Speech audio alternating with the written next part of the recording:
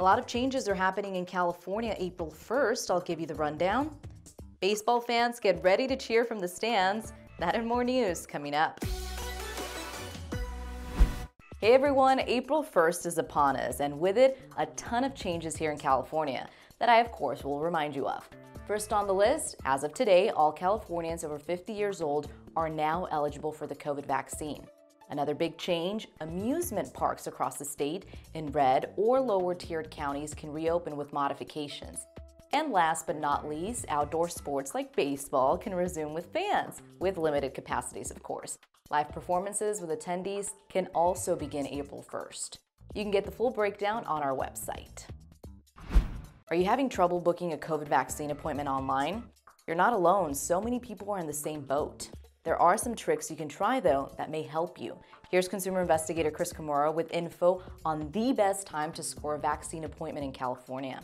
Pharmacies like Safeway, Walgreens, and CVS are offering vaccine appointments too. You can book directly with them online. Some folks online say batches of new open appointments are posted each night at midnight. We asked CVS about that. A rep said new appointments open at various times of the day. We watched over a few hours one night. Its system seemed to update about every 30 minutes. Well, midnight came and went with no big change. But then we saw a spike around 1 a.m. The number of CVS locations with open slots statewide shot from just 15 to 149. Then a steady morning drop-off. They were almost all gone by 10 a.m. Visit NBCBayArea.com/response for the full story. We're living in the future, people. The Oakland A's just became the first team in the MLB to sell tickets for cryptocurrency. Yeah, the team sold a full season 6-person suite for 1 Bitcoin on Wednesday. Just to give you some context, that same suite goes for around $594 for individual games. Yeah.